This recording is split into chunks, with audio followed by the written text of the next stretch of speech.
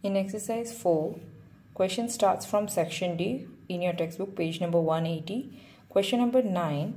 The following time series shows the daily production of a factory. Find the trend using graphical method. For this, the days and the production has been given, which has been turned to time. This is one and the same.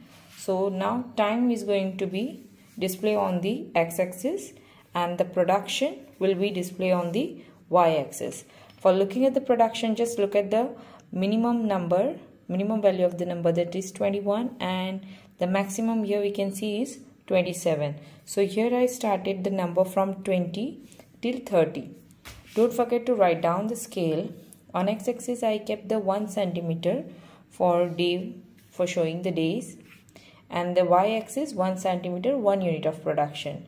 So first we'll mark for time 1 the production is 21. For 1 the production is 21. For 2 the production is 22. For 3 the production is 23. For 4 the production is 25. For 5 production is 24. For 6 production is 22. For 7 production back to 25. For 8 the production was 26, so which will go over here with the marking of 6 and the 8, and with the production of 9 it will go till 27 till here.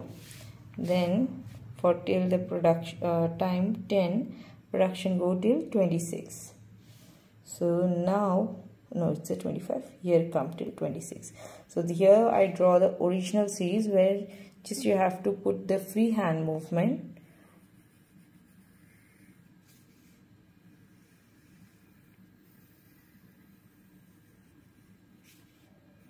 Now just take the scale till the beginning and ending and put the one straight line to show the trend.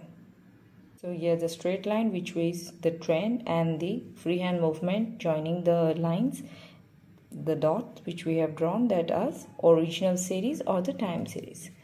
Moving to the next question. Question number 10, which is given on your page number 180.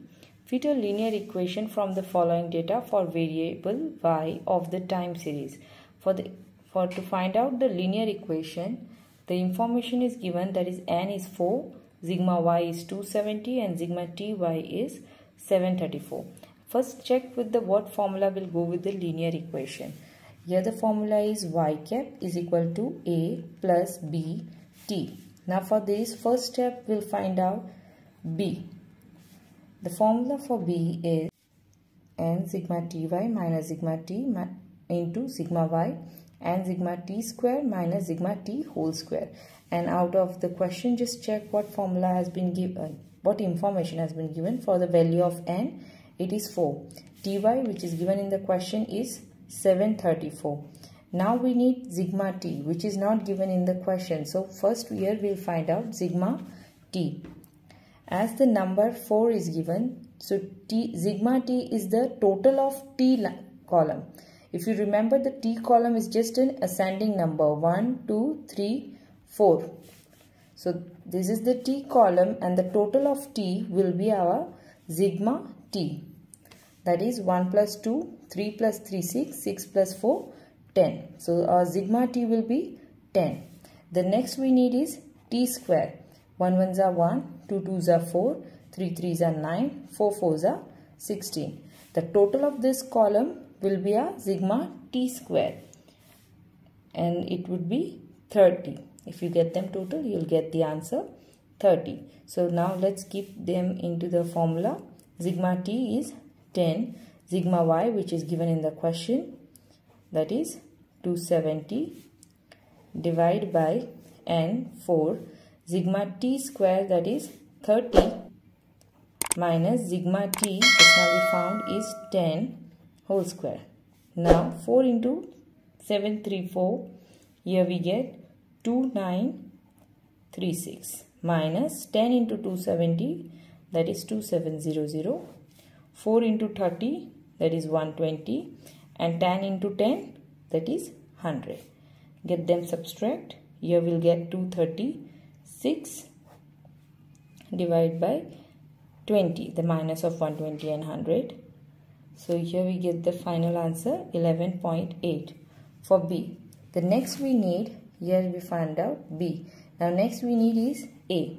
And the formula of A is y bar minus B t bar. Now here we need is the information of y bar and t bar. Now to find out the y bar, we need a sigma y upon n. Sigma y, which is given in the question, is 270 divided by n. N is 4. If you remove the calculation of this, you will get 27.5. The next we need is t bar. That is sigma t upon n. This is 67.5. Sigma t, here we got is 10 divided by 4. The answer is 2.5.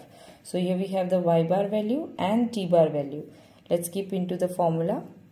Y bar value is 67.5 minus b, that we got 11.8, and t bar 8, and t bar is 2.5. So 67.5 keep as it is. Get them multiply. You will get 29.5. And if we get them subtract, we get 38. So here we get the value of B as well as the A. So now we can find out the linear equation of trend, that is y cap is equal to A plus B t. So first we'll keep the value of A, that is 38, plus B, that is 11.8 t. Moving to the next question. Question number 11. The data collected about the demand of a commodity from a store are as follow. Find the trend using the monthly moving average.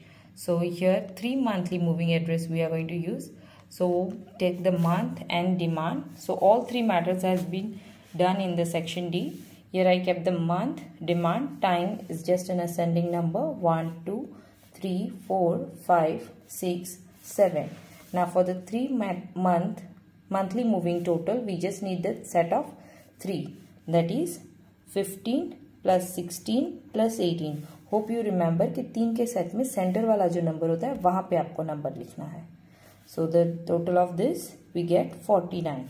Next 3 set will be 16 plus 18 plus 18, and the total is 52. Next 3 set 18 plus 18 plus 23, here we get 59. The next 3 set is 18 plus 23 plus 23, and here we get 64. The last 3 set 23 plus 23 plus 20, and the answer is 66.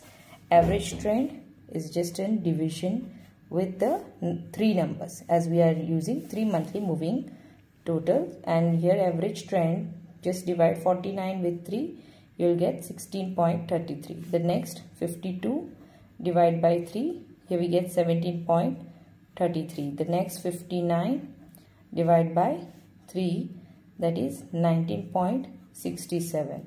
Next take 64 divide by 3, here we get 21.33.